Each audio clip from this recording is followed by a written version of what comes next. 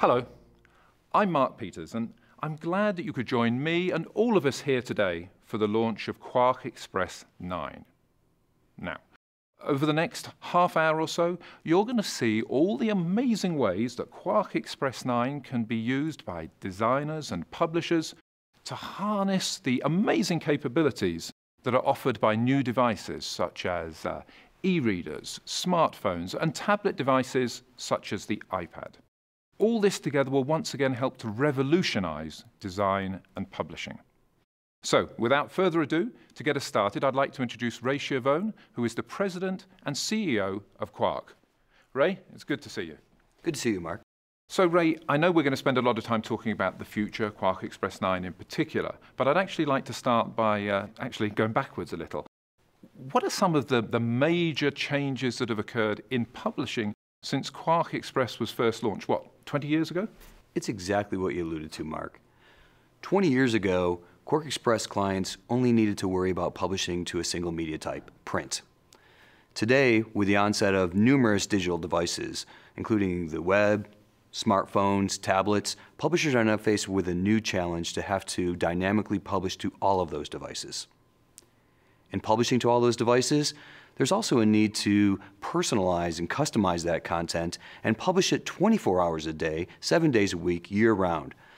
How do you do that cost-effectively?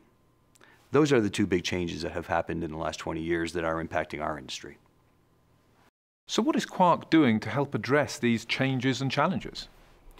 Mark, Quark has broadened its mission. Today, with the need for dynamic publishing, Quark and our partners are focused on assisting designers and publishers in automating, customizing, personalizing content for the distribution to multiple devices. Together, we want to bring to market a complete solution for designers and publishers to effectively and efficiently create and publish that information in a design-rich fashion to both print and digital devices. So Ray, I heard that phrase, a dynamic publishing, clearly a very important one. Where I'd like to start to drill down is to understand, why is dynamic publishing equally applicable whether you are a sole designer or a large organization? Whether you're an individual designer or part of a large organization, your time is precious. Anything you can do to reduce the time and cost in creating information, collaborating to pull that information together, and then personalizing that information to make it available to print and a large number of digital devices is exactly what dynamic publishing is all about. Can you give me some examples of the types of customers you've been working with at Quark to help address these publishing challenges? Absolutely, Mark. There's some great examples of Quark clients that are using our technology today to solve dynamic publishing problems. Customers like Recruit Media, one of the largest publishers in Japan, came to Quark to help solve a dynamic publishing problem. How do they meet their corporate goals? By bringing together effectively and efficiently the information from more than 1,000 QuarkXPress users, collaborate, and pull that information together to create a design-rich publication in a cost-effective manner. That's exactly what dynamic publishing is all about, solving that problem to meet the corporate goals and producing a high-quality, design-rich product. Another example is UNICEF, a global humanitarian organization. Quark was very pleased and proud to help UNICEF solve what turned out to be a dynamic publishing problem.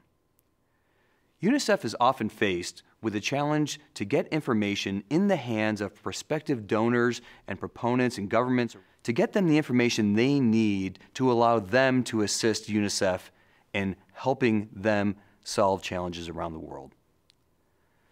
Quark was able to provide the technology to allow UNICEF to create a web-based system that would allow them to create and disseminate information to prospective donors around the world in a cycle time that was reduced from many weeks to days and oftentimes just minutes. So this is another example of where Quark technology can help compress the publishing cycle and help people create and publish dynamically information around the globe. Thanks very much, Ray. You know, it really is amazing how much publishing has changed, as well as the challenges faced by designers and organizations today. So to hear more about Quark's strategy for digital publishing, let's talk now with PG Bartlett, who is the Senior Vice President of Product Management, I believe, PG. Hi, Mark. Hi, PG. Good to see you. So what exactly is Quark doing for customers who are interested in digital publishing? For digital publishing, we're doing three things. First, we're helping our customers create compelling digital content that their customers will be willing to pay for. And second, we're making it easy and cost-effective for our customers to publish to digital devices like the iPad. And third, we offer freedom and flexibility. We're not locking our customers into any one platform or technology. Great list, PG, and thank you. What I'd like to do is just drill down a little further and expand on each of those three things that you mentioned. Now, the first one, I think, if I recall correctly, was you were talking about helping customers to provide a more compelling experience. Let's talk about the first generation of digital publishing. The first generation, which we call Digital Publishing 1.0, is characterized by devices like the Kindle, with black and white displays and static, mostly text content. Devices like the iPad are at the forefront of Digital Publishing 2.0, with bright, full-color displays capable of rich, complex layouts and multimedia content. This new generation of digital publishing plays to Quark's strength in design.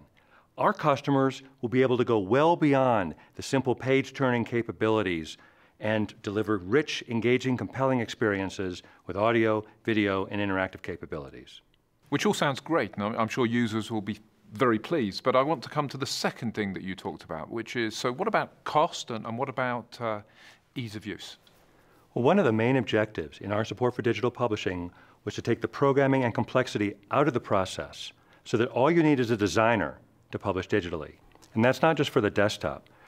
We're also supporting digital content in our enterprise-class dynamic publishing software, which can automatically produce publications in countless variations for multiple audiences and to multiple types of media, including web, print, and digital. The ability to have designers participate fully in the digital publishing process is crucial for professional publishers, individuals, and corporations to achieve success in the digital marketplace. So opening up digital publishing to designers is important to organizations of all sizes in taking advantage of the possibilities of digital publishing. Let's actually hear from the design community in terms of what they're actually thinking are the possibilities and challenges with digital publishing. What we're doing today is exactly the same thing as we were doing 20 years ago. We have a different tool to do it with. And the trouble is that tool changes so often that we have to relearn how to use it. And that's a really big deal when your job is now not just being creative, but being creative in volume. Digital design is actually important because if you don't know it today, your clients are going to go on to somebody else. I mean, I find that happens now. People, they say they want it tomorrow, they want the instant gratification. If you can't deliver, they go find somebody who can deliver. So you have to know it, you have to know the learning curve, you have to keep on top of it all the time, or you lose that job. We've always had to adjust and adapt on the fly. Absolutely no question. We've had to do that. So if it comes down to a program that actually has an ease of use layer into it, that we can assimilate into every single thing we're doing as far as not mass production, but creating things for our clients that they come to expect a certain level of quality, oh my gosh, that would be tremendous to have that. That would be a gift to any designer. What's needed is a tool for me to do digital design without having the intervention of developers or someone with technical expertise. Was you have programmers that are not designers. You have designers like me who are not programmers. And you're expected to do it all these days, and that's the biggest challenge. Ultimately, what we do is give someone a good user experience. So whether it's 2D, whether it's 3D, whether it's motion graphics, it's all the same thing. You still need a good designer. And I don't remember the learning curve being so difficult back then as it is now with the interactive, because it just takes one little character in coding to totally screw up a page. You need to be competitive in your market, and you need to stay true to what your clients are asking you to do. They trust you. You have to be on the forefront. The entire paradigm is different now and is going to be different tomorrow and is changing every single minute. It's impossible to keep up with our delivery methods anymore. Our tools are changing at all times, but the way that information is going to be distributed is, I mean, you haven't seen nothing yet, and it's big, it's huge. So it's obvious from the video we just saw that the design and publishing community has real needs when it comes to getting to grips with everything involved with these new digital devices. I'm now joined by Gavin Drake, who's the Vice President of Marketing at Quark, to go into a little more detail, if you would, Gavin, on what Quark is bringing to market to help with digital design and publishing. Thanks, Mark. Why is it that whenever a new media channel presents itself, we expect creative professionals to become programmers? Web publishing meant learning getting to grips with HTML, and we heard a little bit about that in the video. And designing for Flash meant learning ActionScript. Well, just as QuarkXPress has taken the coding out of both web and Flash design, we're now going to do exactly the same with digital publishing in QuarkXPress 9. You already have the tools, you already have the skills, and quite frankly, with QuarkXPress 9, you already know how to do this. We're introducing features that will enable you to design apps and interactive content for the iPad and a range of other digital devices. And to do this, we're delighted to be able to talk about 3 new digital publishing feature areas in QuarkXPress 9. The first of these that I'm going to introduce is App Studio for QuarkXPress. App Studio enables you to create custom apps and design interactive content and publish that directly from QuarkXPress. QuarkXPress 9 also will include a brand new dedicated tablet workspace, as well as familiar tools that enable you to take your print content and convert that across to rich interactive content, or you can create brand new content specifically for the iPad. Using App Studio for QuarkXPress, you'll be able to rely on dedicated layouts for both vertical and horizontal orientations, tag individual boxes with pre-built interactive behavior, build slideshows, audio and video players, pop-up windows, web overlays, hyperlinks, even scrollable layouts within your design. And you'll get full WYSIWYG control over every aspect of your design. In fact, if you can design it in print, you can now design it for the iPad. Our aim with QuarkXPress 9 is to make publishing to the iPad available to everyone, whether you're a large organization or an individual designer. And to make that point, we're going to hear from a small UK publisher with a big brand and big ambitions. Hi, I'm Sally and I'm one half of Blag. But along with my twin sister Sarah, we've got a magazine and we've got a website, and also now we're getting involved in the world of digital. We started it while we were at art college in 1992, and we've grown it across the years into a glossy magazine, and now we're getting ready to embrace digital. Digital publishing is really important and exciting at the moment because people are saying magazines are dead, which they're not, and I think it's going to reignite life into actual print magazines, but also give people a completely different experience. Because magazine editors have been able to gather up content in so many different ways. We have, so we've got our filmed content, our photography, our audio, which is recorded, and it's really nice to be able to deliver a real sort of different experience and almost like give people more choice. Digital publishing is important to Blag magazine because it opens up a brand new avenue for us where we can supply our content in brand new ways. Successful publishing to the iPad for me is definitely about an experience that's created for the iPad, not one that's pulled in from a different format and shrunk and placed there. And for us, it's a really great opportunity for us to create something for a solo experience, a dual experience and a group experience, whereby we can have beautiful design and written editorial, we can have audio and we can have video.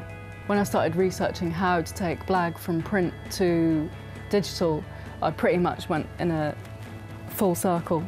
I went from designing it in QuarkXPress for print and looking to see how on earth I could get it done for digital without compromising or without paying a fortune or without just putting something on that looked like kind of PDFs or a glorified website. And when I finally found QuarkXPress were doing software that was going to allow designers like myself to create apps, it brought me back full circle. The difference for me with working with QuarkXPress between print and digital, it really isn't that much because you know the language, you know where all the toolboxes are, you know how to mix up your colours. There's just those tiny subtle little differences between the print and the digital. So for me, it just makes sense. The way QuarkXPress has embraced digital publishing, I think, is absolutely wonderful for designers because a lot of them have really kind of pulled back and they've got quite scared of the industry because so many technical people have come forward. But for me, and knowing a lot of other designers, I think Once this opens up and this opportunity comes forward, they can just actually take however many leaps forward, a lot of leaps forward, to really get back in there and become important people within the creative industry again. I think what's really exciting is it hasn't been completely complicated, it's been quite seamless and quite easy, but the results are really effective and really exciting. From everything we've just seen, clearly the possibilities this brings to designers are quite astounding. Let's turn and take a look at how easy it is to produce engaging, interactive experiences for both the iPad and other digital devices using QuarkXPress. To do this, Dan Logan, who's the product manager for QuarkXPress, will give us a demo. Our goal with App Studio was to get our users up to speed creating richly designed interactive iPad apps without the steep learning curve that they're used to with digital publishing. We started by making App Studio a first-class layout type in QuarkXPress dedicated to the production of iPad issues. If you want, you can easily convert existing layouts that you already have, but we find that most of our customers want to create new layouts specifically designed for the iPad. When you create a new project, you'll see App Studio as a new choice under the Layout Type menu. You also select the devices and the orientations that you want to support. In this case, I'm designing for the iPad in both vertical and horizontal orientation. So I select those options and click OK. QuarkXPress has a lot of features for dealing with multiple layouts within a single project, and we've put all of those features into the App Studio. For example, in this case, once I'm done creating a page, I can select all of those objects and promote them to the other orientations within my project by right-clicking and selecting Digital Publishing, Sync to Other Orientations.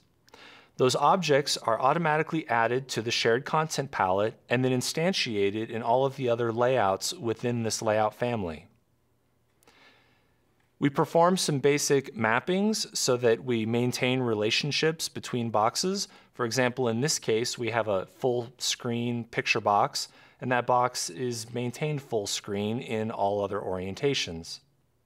Other things have to be adjusted by the user. For example, in this case, I actually want to replace this photograph with a different one specifically for the horizontal orientation.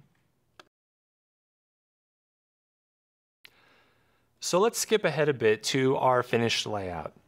Once I want to add interactivity, all I have to do is add a picture box at every location where I want interactivity to occur. And I'll tag that box using the App Studio palette that you'll find under the Window menu. In this case, I want to add a video to my design. So I'm just going to draw a picture box, go to the App Studio palette, and choose the type of interactivity that I want. In this case, I'm going to select Movie. For the different interactive types, I then have to specify a source for that multimedia content. In this case, I want to use a local file. This is a video that I'll embed into my issue. Click the File button, browse for the video file. Once I have that selected, just click Open, and then set up the properties of that video player. In this case, I want it to play within the context of the layout, so I uncheck full screen only. I don't want it to autoplay, and I do want it to close at end.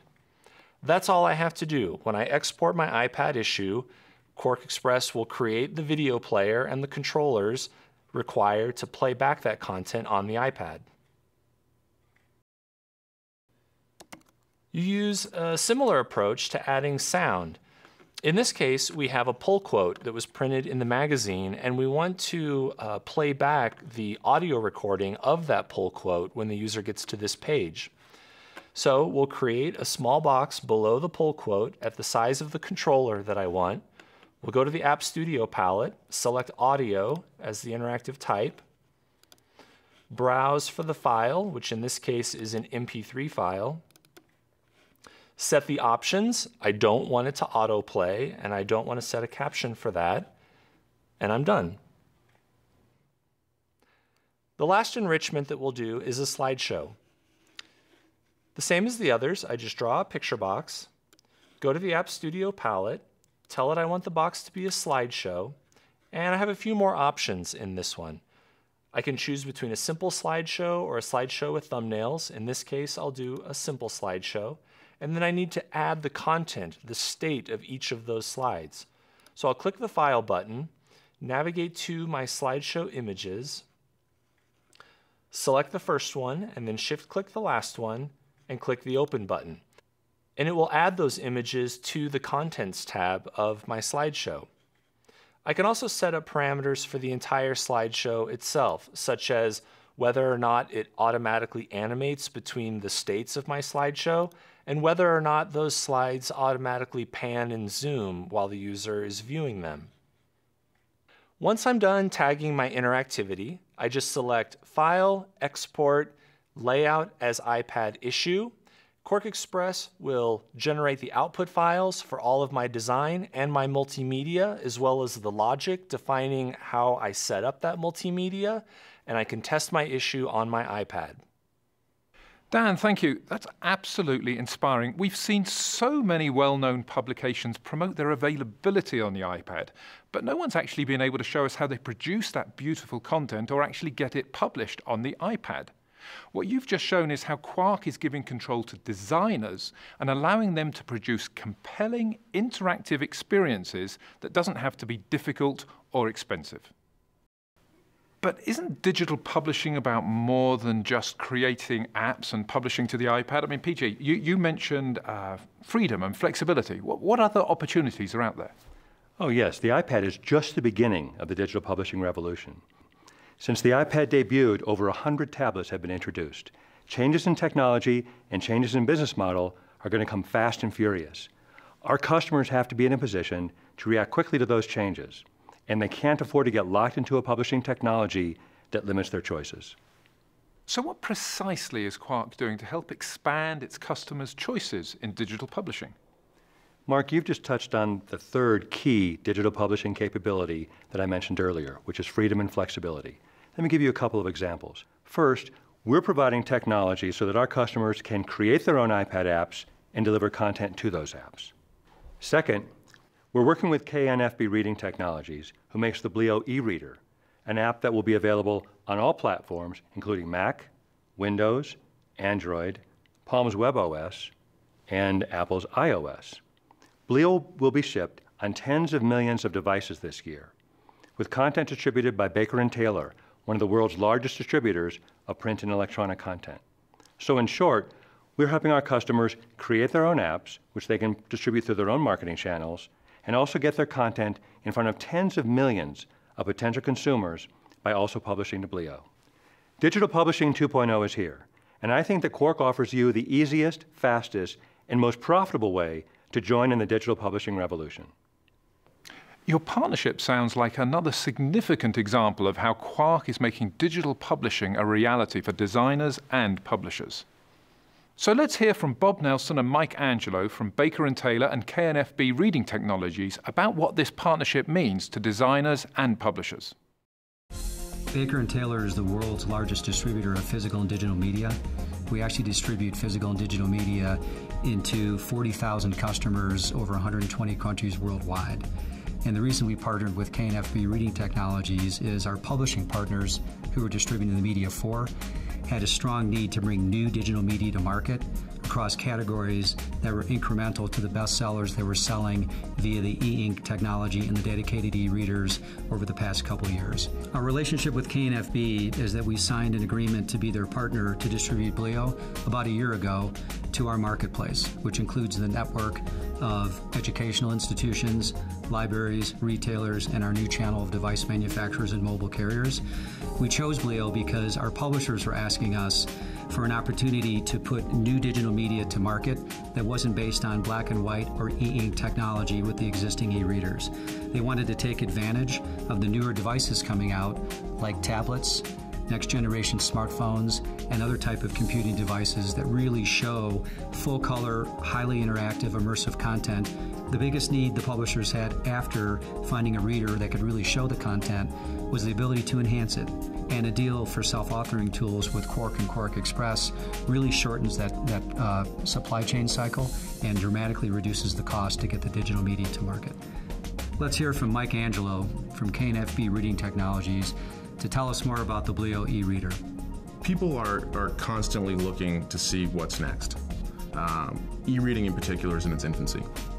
So as people are trying to figure out exactly what they want from an e-reading experience, really the E aspect of the reading is the critical part. What more can I get from my book by viewing it in this format? And that's really all about how can you enhance the book from what it is in its printed version to what it is on your machine or device. And that's having things like read aloud, studio recorded audio, story interactions, video, even slideshows that flip through and give you just that added level of getting more content for what you're typically found in your printed version. I think the best example to start with is children's books. When you look at the e-reading opportunities that are out there for children right now, there's nothing that's engaging that really allows children to latch on and follow along. If you're looking for a highly graphical book, such as a Disney title or something similar, there's nothing that really delivers that impact without having to go and buy a specific device. And Bleo is a software application that runs across multiple platforms and multiple devices and delivers that emotionally engaging experience to children. I can go through and show a quick example of Disney content, actually. And what we have here is, you can see a 2-page spread that shows full color, and we can even do a read aloud that has studio recorded audio synced up. So as you click the play button, after losing to Doc, lightning works. It actually highlights word for word as you go, and you can follow along and hear the characters read the story to you. And it really delivers that emotionally engaging, completely differentiated experience that you can find anywhere else. Another example would be a textbook. Bleo delivers a variety of benefits to students and the educational market as a whole. You get to go in and again see that complex layout, see your textbook completely recreated in digital format, but it allows you to go ahead and drill down into the different concepts of the book in terms of engaging videos, even quizzes and chapter comprehension questions that go along and enhance the experience of reading that. Beyond that, note-taking capabilities, being able to highlight in multiple colors, bookmarks, and even online reference capabilities where you can go ahead and highlight a word and jump out to the web without ever leaving the page of the book that you're in. Baker & Taylor is very excited to be partnering with both K&FB Reading Technologies to bring a revolutionary e-reader in Bleo to market, and with Quark and QuarkXPress to give publishers the ability to lower the cost of production using their current set of design tools.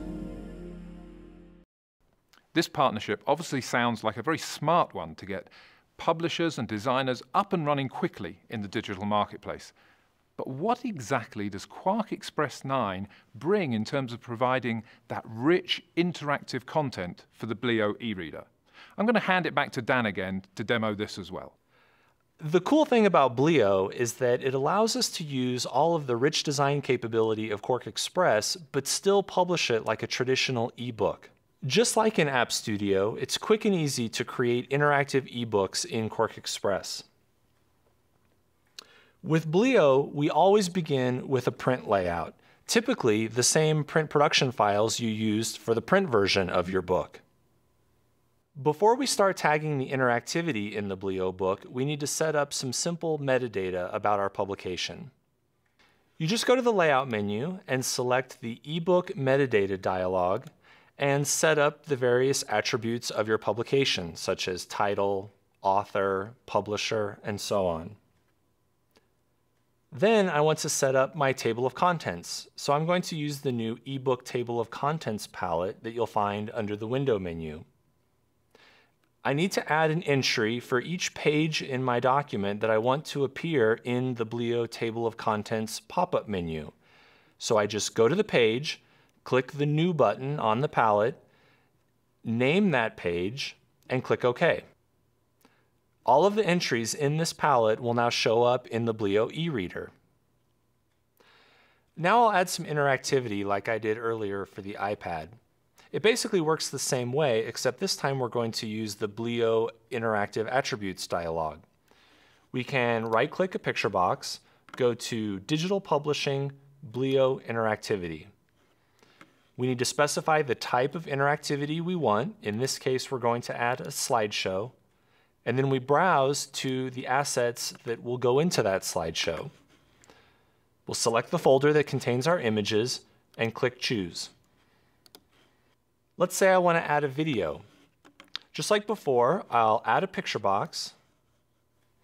I'll go into the Blio interactivity dialog, select Video, click the Browse button, select my video file, and that's all I have to do. The other interactive type that I can specify for Blio documents is a web overlay. A web overlay will show contents of a website or an embedded HTML file. Either way, the process is the same. I right-click a picture box, go to Digital Publishing, Blio Interactivity, set the type to either URL or HTML. In the case of URL, I enter a URL address online that I want to display in that view. For HTML, that's going to be an embedded file, so I have to browse for the HTML file and check whether or not I should include all other assets within that folder. When I export my Blio file, all of these interactive behaviors will be included automatically. One of the other cool features of Blio is that it can display a reflow view of my entire book in addition to the rich layout view that we've designed in QuarkXPress. In version 9, we've added a new dedicated workspace for the creation of reflow content. This is the content that sits behind my rich layout that's shown in views like the Blio reflow view or when I export reflow-only formats such as EPUB. You access the reflow view by selecting the View menu and going down to Reflow View. You'll see here it'll open up my content in a new window that wraps based on the size of the window, just as it would in a traditional e-reader. We can even view the reflow view and the rich layout view side by side to see how they compare to each other. In reflow view, we don't have direct formatting control over our text. The tags on this palette allow us to assign semantic meaning to the paragraphs in our reflow view. For example, here I'm going to select the text forward and assign the chapter title tag. I'll select by Brian Dennehy and select the author byline tag. The final representation of reflow content is up to the reader. So this is not a full WYSIWYG view of our content. The goal while working in reflow view is to clean up the text and tag it with its meaning and put it in sequence, or the order in which it will appear in the reader. Let's take a look at how I got this content into the reflow view. You start in the rich layout view. We'll open the reflow tagging palette from the window menu. In this palette, we can tag text boxes and pictures to include in reflow and manipulate their order. In this case, I've already tagged up the first couple of chapters in my book. Let's take a look at how we did it by tagging up the next chapter. The first thing I'll do is to create a new article on the reflow tagging palette and give it a name. In this case, we're going to do Chapter 2. Under that article, I'll go through my layout and select components that I want to add to that section of my book and click the Add Component button on the reflow tagging palette. Whenever I want, I can select those components and click the Show in Reflow View button to switch to the reflow view, or the Show in Layout button to switch back to the rich layout view. Once I have the reflow view set up, I can also export it in the EPUB format for publishing to standard ebook platforms like Apple's iBooks. For publishers who want a fully automated EPUB workflow, we also have enterprise-class products like XML Author and QuarkXPress Server for true content-first structured workflows. Between App Studio, Blio, and EPUB export, QuarkXPress 9 has all your bases covered for easy digital publishing. Clearly, from everything we've just seen, the possibilities that this gives to designers are absolutely astounding. So in addition to all these new digital design and publishing features, Gavin, perhaps you could give us an overview of some of the other features that you're introducing with QuarkXPress 9. Sure, Mark. We know one of the main reasons creative professionals use QuarkXPress is its efficiency in making common design tasks easy. And under the heading of design-driven automation, we're going to show you some features that we think will make you even more efficient. With conditional styles, you can automatically style content based on powerful styling rules.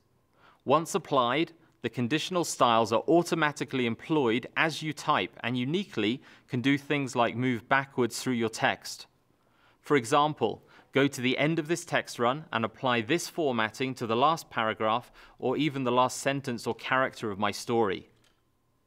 You can use callouts to have boxes and groups move and position themselves automatically with text. Each callout is anchored to a particular spot in a text story called a callout anchor. And when a callout anchor moves to a new page or spread, the callout moves with it. Our new, and some might say long overdue, bullets and numbering feature combines easy-to-apply preset styles and the control that you would expect from QuarkXPress. We also know you're going to have a lot of fun with ShapeMaker to create millions of unique shapes, such as boxes with different corners, configurable waves, polygons, stars, spirals, and more. All of the settings are highly customizable and can be saved as presets, and real-time previews make it easy to see what you're creating. Image Grid, which is a huge time saver. You can import a folder of images into QuarkXPress and automatically build catalogs of images with a variety of layouts and labeling options. Linkster enables you to unlink and relink text boxes, maintaining the current text flows. Cloner is the smartest and the most efficient way to clone design elements, both across pages, but even across different layouts or projects. And Story Editor provides a word processor-like view right within QuarkXPress 9. To access a full list of what's new in QuarkXPress 9, go ahead and visit quark.com, where you can also sign up for one of our free e-seminars on QuarkXPress 9. Which begs the question, Gavin, when can people get their hands on QuarkXPress 9? QuarkXPress 9 is going to be available simultaneously in all languages and all countries in just a few weeks' time. You'll be able to buy it both direct from Quark, as well as from our network of authorized resellers and distributors worldwide. Now, App Studio for QuarkXPress, which enables you to publish to the iPad, is going to be available as a free update for all QuarkXPress 9 users within 90 days. Now, if you're not already a QuarkXPress 8 user, the great news is if you buy QuarkXPress 8 anytime between now and when QuarkXPress 9 ships, you're going to be able to upgrade to QuarkXPress 9 free of charge. In fact, anyone that's bought QuarkXPress 8 since the beginning of this year is going to be entitled to a free upgrade to QuarkXPress 9. Just go ahead and visit our website and you'll find details there on how to redeem your free upgrade. Lastly, a product like QuarkXPress 9 doesn't come to market in isolation. As well as upgrades to QuarkXPress Server, Quark CopyDesk, Quark Publishing System, and Quark Web-to-Print System, we have a network of partners around the world that will also be ready with QuarkXPress 9 support simultaneously the day that QuarkXPress 9 ships. So, Gavin, Dan, PG, and Ray, this has been, certainly for me, and I hope for all of you watching, a fascinating introduction to how Quark is making digital design and publishing a reality. I'd like to hand back to you, Ray, for a few concluding thoughts. Thanks, Mark. Just about 30 years ago, Quark helped drive the first publishing revolution. Today, Quark is very pleased and proud to deliver QuarkXPress 9, a tool that you can use to help drive the digital publishing revolution. Thank you for your time today, and I invite you to visit our website, quark.com, to learn more about QuarkXPress and how Quark can help you drive the digital publishing revolution.